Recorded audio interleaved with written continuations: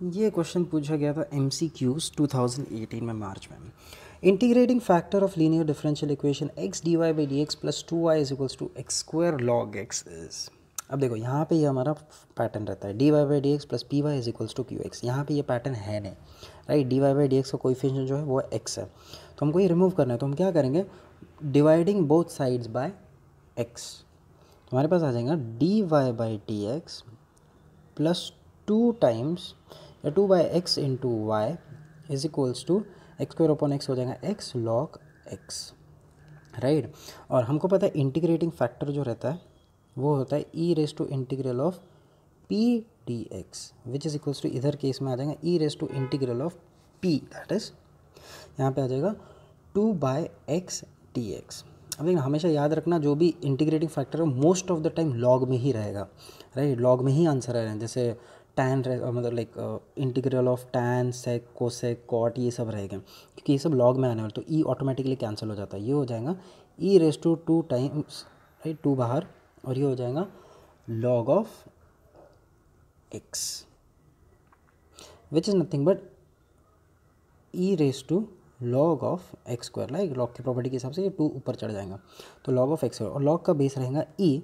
So therefore again log की property के हिसाब से ये ई और ये ई, जैसे मैंने बोला था, हमेशा लॉग में ही आंसर आएगा, क्योंकि ये ई और ये ई हमेशा कैंसिल हो जाएगी। कैंसिल नहीं बोल सकते, ये लॉग की प्रॉपर्टी के हिसाब से हमारे पास डायरेक्ट इंटीग्रेटिंग फैक्टर आ जाएगा एक्स स्क्वायर।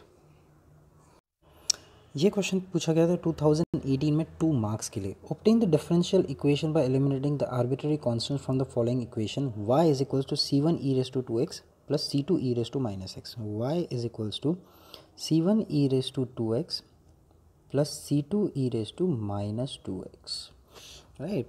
तो इसको differentiating with respect to x obviously बार बार लिखना है तुमको। और जैसे कि यहाँ पे 2 आर्बिट्ररी कॉन्स्टेंट्स है, तो यहाँ पे अपने को 2 बार डिफ्रेंशिएट करना पड़ेगा। सो D Y by D x is equals to c1 constant बाहर ई रेस टू 2x का derivative, E raise to 2x का derivative E raise to 2x into 2x का डेरिवेटिव चेन रूल के हिसाब से 2 plus c2 into E raise to minus 2x into minus 2x का derivative minus 2 which is equals to, हम लिख सकते हैं इसको 2c1 E raise to 2x plus, sorry ये प्लस की जगह पे आ जाएगा माइनस, राइट। तो जो माइनस है ना वो, सॉरी, तो ये minus 2 times c2 E raise to minus 2x। अब इसमें से अपन 2 कॉमन निकाल लेंगे, तो या नहीं भी निकालो तो चलेगा, हम इसको आगे डिफ्रेंशिएट करेंगे क्योंकि 2 बार तो करना ही है।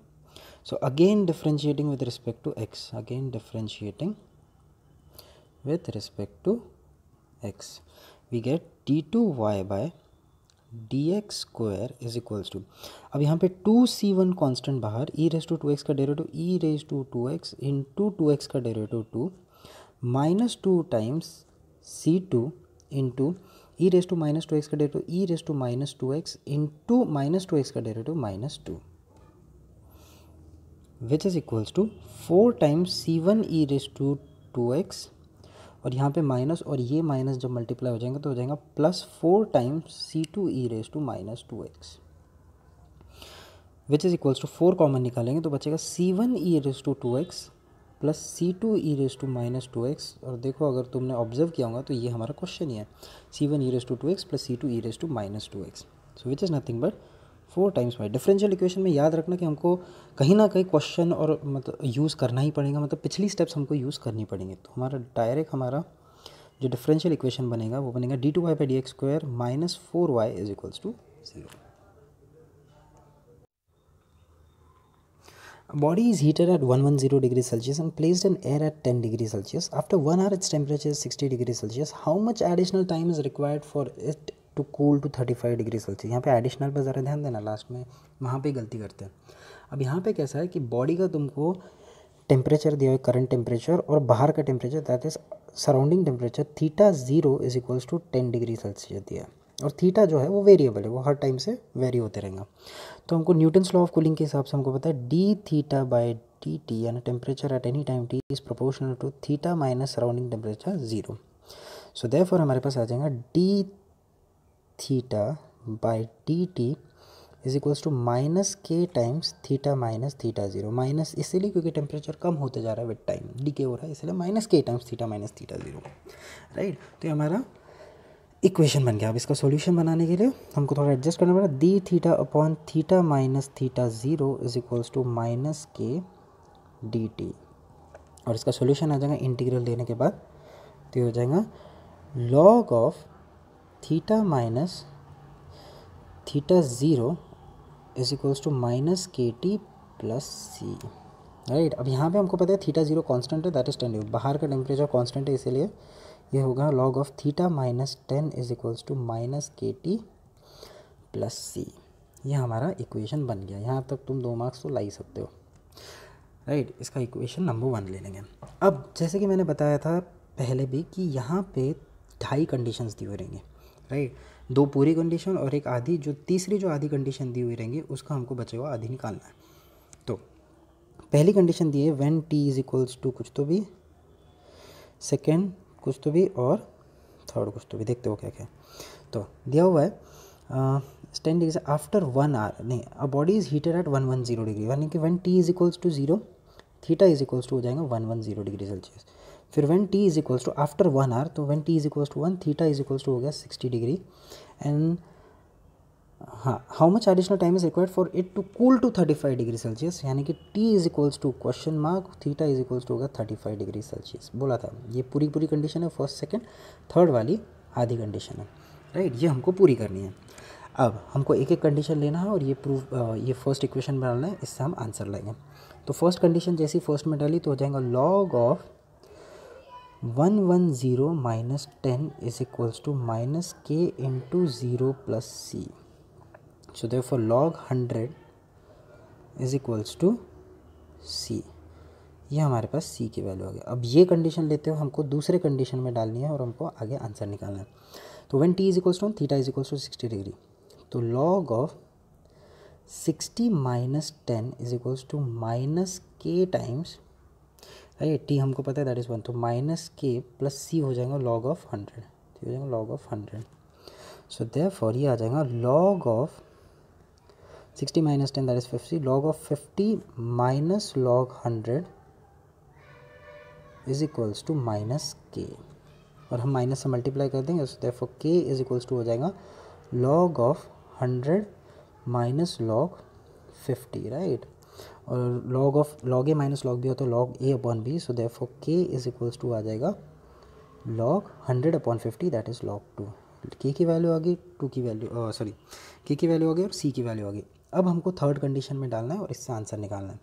सो अगेन लॉग ऑफ हमको 35 डिग्री पे निकालना है, थर्ड कंडीशन के हिसाब से log of 35 minus 10 is equals to minus के टी प्लस सी, तो minus log 2 into T plus log see that is plus log 100, right. तो ये हो जाएगा log 25 minus log 100 is equals to minus T log 2। Again log 25 minus log 100 यानी log ए upon B, यानी कि log 25 by 100 which is equals to log of 1/4 which is equals to minus T times log 2। So therefore minus T is equals to log of 1/4 को मैं लिख सकता हूँ log of 4 raise to -1 indices के हिसाब से, इसको लिखेंगे log 2 which is nothing but ये minus which is equals to ये माइनस अपन इधर डाल देंगे तो minus log 2 square upon log 2, और ये जो माइनस है वो अपन इधर डाल देंगे, तो ये जो माइनस लॉग 2, राइट, ये माइनस अपन ने इधर ट्रांसफर किया और ये वाला माइनस इधर ला दिया, right, which is equals to minus minus cancel, तो ये जो 2 log 2, अगेन लॉग की प्रॉपर्टी के हिसाब से ऊपर वाला नीचे आ जाएगा ऐसे, तो 2 log 2 upon log 2 which is equals to 2। तो तुम गड़बड़ में ये लिखोगे कि आंसर आ गया हमारे पास 2, गड़बड़ में, क्योंकि हम एक्साइटेड रहते हैं, बट आंसर 2 नहीं है। एक्चुअली उन्होंने पूछा है, यहाँ पे 1 मार्क गवा देंगे, यहाँ तक 3 मार्क मिल के, बट यहाँ तक 1 मार्क गवा दूंगे, क्योंकि how much additional time required, additional time मतलब 1 घंटे बाद का और कितना एडिशनल टाइम लगा। सो जो एडिशनल टाइम लगेगा वो रहेगा 2 - 1 एडिशनल टाइम जो रहेगा वो रहेगा 2 - 1 which is equals to 1 our only. तो ये है तुम्हारा करेक्ट आंसर, 2 नहीं है, 2 इज़ द रॉन्ग। ये क्वेश्चन पूछा गया था मार्च 2018 में 4 मार्क्स के लिए, काफ़ी इजी क्वेश्चन है 4 मार्क्स के हिसाब से। अब यहाँ पे find the particular solution of the differential equation y 1 plus log x D x by D Y minus x log x. अब इसको हम इसको थोड़ा सा एडजस्ट करेंगे तो y 1 plus log x D x by D Y is equals to x log x, right. अब यहाँ पे हम देख सकते हैं कि हम सारे x एक जगह इकट्ठा कर सकते हैं और y एक जगह इकट्ठा कर सकते हैं, तो हम इसको वेरिएबल सेपरेबल फॉर्म में कन्वर्ट कर सकते हैं, वेरिएबल सेपरेबल फॉर्म टाइप से, राइट। तो हम इसको ऐसा कर लेंगे कि देखो अब कैसा एडजस्टमेंट करेंगे, तो 1 plus log x upon x log x एक जगह ले लेंगे, D x is equals to 1 upon Y D Y, and फिर इंटीग्रेटिंग बोथ साइड्स। ऑब्वियसली तुमको ये सब लिखना है, मैं जस्ट शॉर्ट में लिख रहा हूँ ये सब। 1 plus log x upon x log x D x is equals to integrate 1 upon Y D Y. So therefore इसको सॉल्व करेंगे तो log Y is equals to, मैं इधर ले रहा हूँ ये term, is equals to log x log x plus log c. अब ये तुम बोलोगे ये कैसे आया, तो देखो यहाँ पे एक्स लॉग एक्स है और ऊपर उसका डेरिवेटिव बैठा है। देखो यहाँ पे एक्स लॉग एक्स का अगर हम डेरिवेटिव करेंगे तो इसको फर्स्ट कंसिडर करेंगे, इसको सेकंड, तो फर्स्ट इंटू सेकेंड का derivative plus second that is log x into first का डेरिवेटिव दैट इज़ 1, तो ये हो जाएगा 1 प्लस लॉग एक्स। जितना कॉम्प्लिकेटेड इंटीग्रल दिखता है उतना आसान होने की संभावना बहुत ज़्यादा है, याद रखना। और ख़ासकर डिफरेंशियल इक्वेशन में इजी ही पूछेंगे, तुमको ऐसा नहीं बोलेंगे कि बहुत ज़्यादा सॉल्व करो ऐसा वैसा। और ख़ासकर लॉग केस में तुम ये ऑब्जर्व ही करोगे कि इसका डेरिवेटिव ऊपर बैठे ही रहेगा कहीं ना कहीं, राइट। तो ये हो जाएगा log Y is equals to log of x C into log x, right, हमने मल्टीप्लाई कर दिया अंदर। तो इसका जनरल सोल्यूशन अपना आ गया y is equals to by removing log x into C into log of x। ये हो गया जनरल सॉल्यूशन, बट हमको निकालना है पर्टिकुलर सॉल्यूशन। तो पर्टिकुलर सॉल्यूशन के लिए कंडीशन दी है जब x e है y e स्क्वायर है, when x is equals to e y is equals to e square या वाइस वर्सा। तो हम ये कंडीशन अब इसमें डालेंगे तो e square is equals to e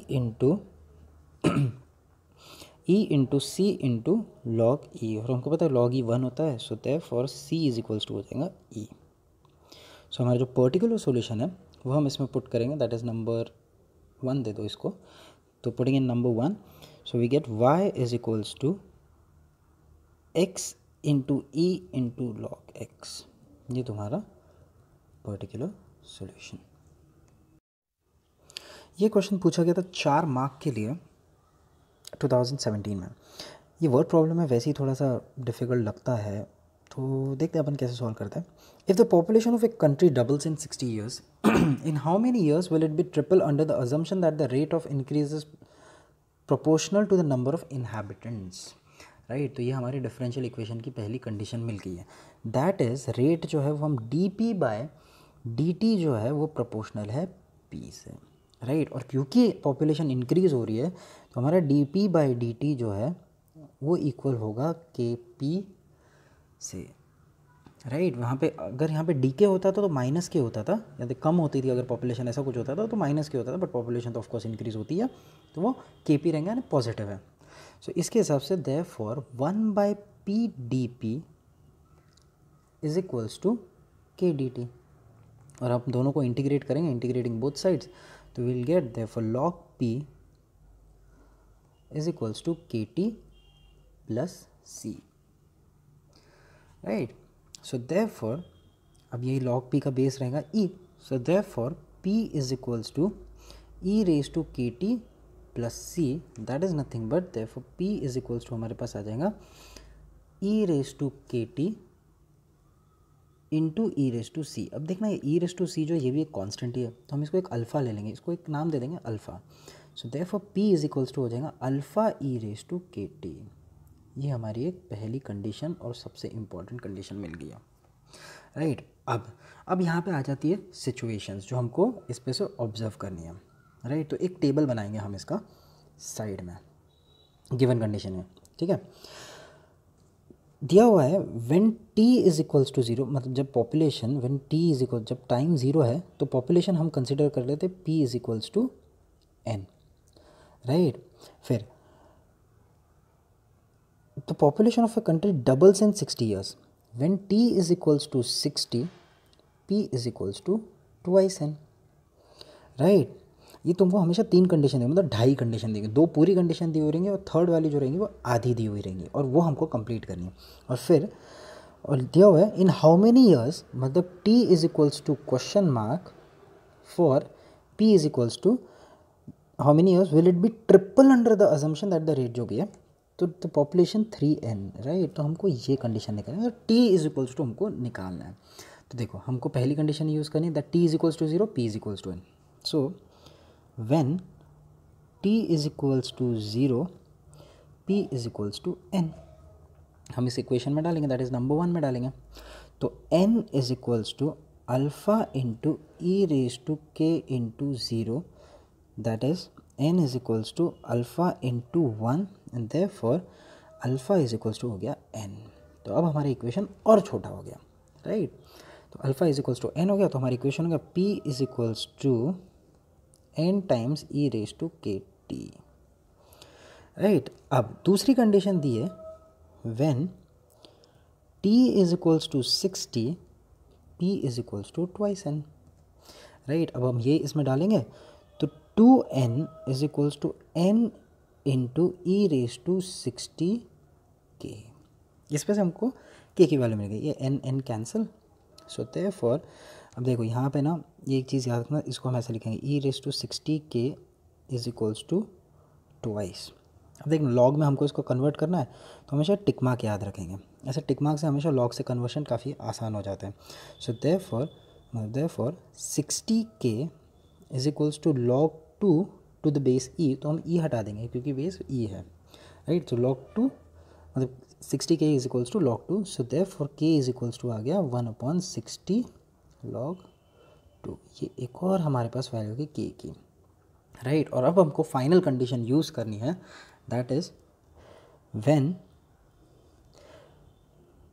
t is equals to question mark p is equals to 3n, right. और अब हम ये इसमें पुट करेंगे, तो हमारे पास जो इक्वेशन था that is p is equals to n e के टी, तो 3n is equals to p है हमारा n e raise to k, k की हमारे पास वैल्यू पता है, तो e रेस टू k को ऐसे ही कंसिडर करेंगे, e raise to k into T, ये अगेन कैंसिल हो गया। सो देयरफॉर अगेन वापस यही टिक मार्क हम याद करेंगे, सो देयरफॉर के T is equals to log 3, right. And therefore k की वैल्यू हमको पता है, therefore t is equals to log 3 bye k। अब मेरे पास स्पेस कम है तो मैं थोड़ा एडजस्ट कर रहा हूँ, हाँ, log 3 upon k which is nothing but log 3 into 60 upon log 2। इसको हम कैलकुलेट करेंगे, तो log 3 की वैल्यू क्या दी हुई है, log 3 की और log 2 की वैल्यू दी हुई है, दैट इज़ log 3 क्या दिया हुआ है, एक सेकेंड, log 3 दिया हुआ है 1.0986, log 3 दिया है 1.0986 इंटू 60 अपॉन, अब मेरे पास स्पेस कम है इसलिए, और log 2 की वैल्यू है 0.6912। अब इसको सॉल्व करेंगे जो भी आएगा, तो आंसर तुम्हारा अप्रॉक्सीमेटली आना चाहिए 60 अपॉन, मतलब करीब करीब, देखो इसको मैं कैसे कर रहा हूँ अप्रॉक्सीमेट आंसर, तो ये 60 है, अब 60 अपॉन उसका आधा ऑलमोस्ट 0.6, तो ऑलमोस्ट 100 आना चाहिए, 100 आंसर आना चाहिए, 100 ईयर्स, तो वो नहीं पता जो भी आंसर है, तो ऑलमोस्ट 100 आना चाहिए, हम जस्ट टाइम बचा रहे हैं हम और कुछ नहीं। तो आप ये कैलकुलेट करें, D Y by D x is equals to cos of x plus Y. अब यहाँ पे ना D Y by D x is cos of x plus Y दिया हुआ है, तो यहाँ पे हमको सब्सटीट्यूशन करना पड़ेगा, राइट, बिकॉज हम एक्स और वाई को वेरिएबल सेपरेबल फॉर्म नहीं कर सकते, क्योंकि हम एक्स और वाई को सेपरेट नहीं कर सकते, तो हम क्या करेंगे, सब्सटीट्यूट करेंगे, late x plus Y is equals to you, so therefore differentiating with respect to x, तो 1 plus D Y by D x is equals to D you by D x, so therefore D Y by D x मेरा हो जाएगा D Y by D x is equals to D you by D x minus 1, और अब मेरा जो ये differential equation है वो इस प्रकार हो जाएगा, दैट इज़ ये डी यू है, हाँ, तो ये हो जाएगा D you by D x -1 is equals to cos u. और अब हम वेरिएबल सेपरेबल फॉर्म यूज़ कर सकते हैं। So therefore D you by D x is equals to 1 plus cos u, right. So therefore हो जाएगा D you bye 1 plus cos u is equals to D x, right. So therefore integrating both sides, तो ये हो जाएगा integral, तो ये तो हो जाएगा एक्स प्लस सी, रहा सवाल इसका, तो ये हो जाएगा इंटीग्रल डी यू बाय, हाँ, 1 प्लस कॉस यू, जब भी 1 के साथ कॉस आया तो उसको हमको स्क्वायर में कन्वर्ट करना है, हाफ एंगल फार्मूला लगाएं, that is 2 cos square u by 2। अगर ट्रिग्नोमेट्री में तकलीफ जाती है तो आप मेरा वीडियो चेक कर सकते हो, जहाँ से आप पूरे ट्रिग्नोमेट्री के फॉर्मूले आसानी से याद कर सकते हो। सो ये हो जाएगा इंटीग्रल 2 बाहर, सॉरी 1/2 कांस्टेंट बाहर, तो ठीक है ऐसे रहने देते हैं, ठीक है। तो ये हो जाएगा सेक स्क्वायर u बाई 2 और इंटू 1/2 ऑब्वियसली बाहर, which is equals to x plus C, right. अच्छा, अब हमको पता है 1/2 integral sec square u by 2 का इंटीग्रल क्या होगा, तो ये होगा tan of u by 2 is equals to x plus C. But सवाल उठता है कि tan u बाई 2 अपन ने तो ले लिया, बट हमने रिश्वत नहीं दी। रिश्वत मतलब u का जो भी कोएफिशिएंट है हाफ, राइट, ये जो u का कोएफिशिएंट है हाफ, वो हमने उसको नीचे से नहीं दिया, मतलब रिश्वत नहीं दी, हम ऐसे टर्म्स में बोलते हैं। तो जो भी इसका कोएफिशिएंट है उसको 1 अपॉन उसकी रिश्वत दो, दैट इज़ 1 अपॉन 1/2। तो ये टू कैंसिल, तो हमारे पास आ जाएगा tan u by 2 is equals to x plus सी, और हम u की जगह सब्सटीट्यूट करते हैं tan of x plus Y by 2 is equals to x plus C. That's our final answer. ये क्वेश्चन 2 मार्क के लिए पूछा था। अब ये पता नहीं क्यों इतना इंपॉर्टेंट है, मतलब ऑफकोर्स वैसे तो है ही इंपॉर्टेंट।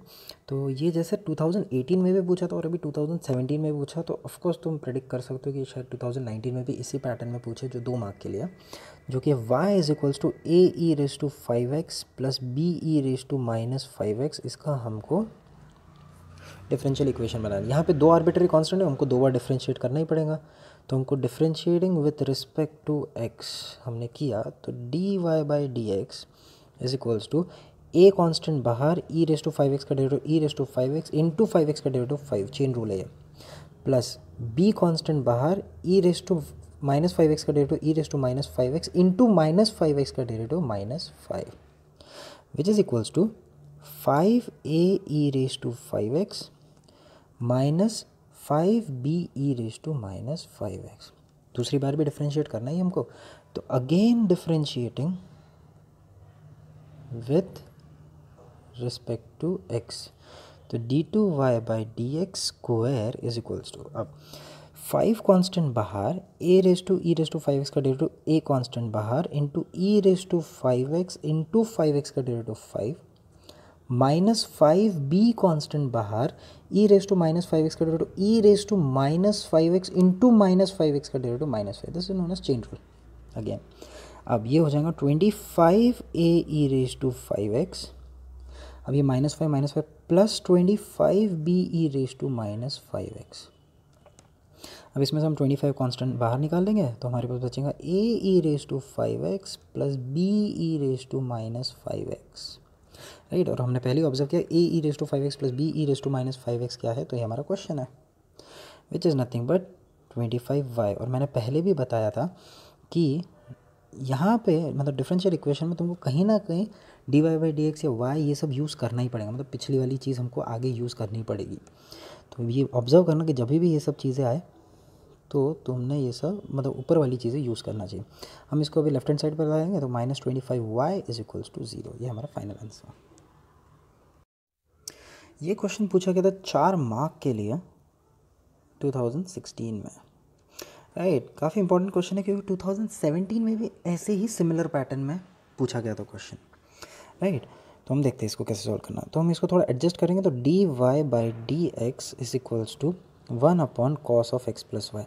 2017 में एक्चुअली यहाँ पे शायद cos of x plus Y is equals to D Y by D x था, अब यहाँ पे 1 upon cos of x plus Y, तो थोड़ा सा डिफरेंट है। उधर 3 मार्क के लिए था, यहाँ पे 4 मार्क के लिए, और यहाँ पे पर्टिकुलर सॉल्यूशन भी पूछा गया।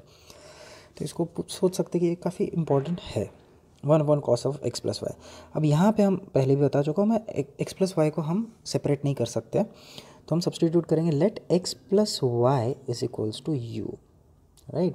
So therefore differentiating with respect to x, तो 1 plus dy by dx is equals to du by dx. So therefore dy by dx हो गया हमारा, dy by dx is equals to du by dx minus 1, right? So therefore dy by dx की जगह आ गया du by dx minus 1 is equals to 1 upon cos of u. So therefore du by dx is equals to 1 upon cos u plus 1. That will ultimately give you du by dx is equals to 1 plus cos u upon cos u. अब इसको हम separate करेंगे variable separable form जैसे, तो cos u upon 1 plus cos u is equals to dx, right. और therefore integrating both side, तो integral लगा दीजिए, ये तो हो जाएगा x प्लस सी, रहा सवाल इसका, तो इसमें थोड़ी एडजस्टमेंट करनी पड़ेगी। अब रहा सवाल एडजस्टमेंट कैसे करना, तो देखो यहाँ पे cos u है, यहाँ पे 1 प्लस cos u है। प्रॉब्लम ये है कि ऊपर cos u है, नीचे 1 प्लस cos u है, तो यहाँ पे एडजस्टमेंट करना, जो डिनोमिनेटर है ना वैसा का वैसा न्यूमरेटर बनाने की कोशिश करना। तो हमको क्या करना पड़ेगा, एक प्लस 1 ऐड करना पड़ेगा, राइट। एक प्लस 1 अगर हमने ऐड किया तो ऑब्वियसली जितना ऐड किया उतना सब्सट्रैक्ट कर दो, तो ये माइनस 1 हो जाएगा। तो हो जाएगा therefore integral 1 plus cos u upon 1 plus cos u minus 1 upon 1 plus cos u, right. So therefore ये हो जाएगा इंटीग्रल 1 माइनस 1 अपॉन, अब जब भी 1 के साथ जब भी कॉस आया, जब भी 1 के साथ कॉस आया, ये डी यू कर लेते हैं अपन, राइट, डी यू, ये भी डी यू है, ये भी डी यू है। तो जब भी 1 के साथ कॉस आया तो हमको क्या करना है, उसका हाफ एंगल फार्मूला यूज़ करना है, जो होगा 2 cos square you bye 2 D you is equals to x plus सी, तो चलते रहेगा। अच्छा देयरफॉर ये हो जाएगा u माइनस 1/2 कॉन्स्टेंट बाहर, integral 1 upon cos square you by 2 होगा sex square you by 2 D you is equals to x plus C. Therefore u minus half constant बाहर, अब सेक्स स्क्वायर यू बाई 2 का integral पता है हमको, that is tan u by 2, but u के पहले coefficient है हाफ, तो उसकी रिश्वत दो, दैट इज इंटू 1 अपॉन 1/2 लो। रिश्वत मतलब जो भी u का कोएफिशिएंट है वो 1 अपॉन, रिश्वत क्योंकि नीचे से देते हैं ना, तो 1 अपॉन 1/2 ऐसा डालना है। तो ये 2 कैंसिल, तो ये हो जाएगा tan u by 2 is equals to x plus सी। तो फाइनली हमारे पास आ गया therefore u minus tan u by 2 is equals to x plus C. So therefore अब हम सब्स्टिट्यूट कर सकते हैं, u की जगह हमने लिया था एक्स प्लस वाई की जगह हमने u लिया था, तो ये होगा x plus Y minus tan of x plus Y by 2 is equals to x plus सी। ये हमारा जनरल सोल्यूशन। अब हमको पर्टिकुलर सोल्यूशन निकालना है, तो हमको क्या करना पड़ेगा, सी की वैल्यू निकालनी पड़ेगी। अब दिया हुआ है कि कहाँ गया, सॉरी, हाँ, कि for x is equals to 0 Y is equals to 0, right. तो एक्स और वाई की जगह पे 0 डाल दो।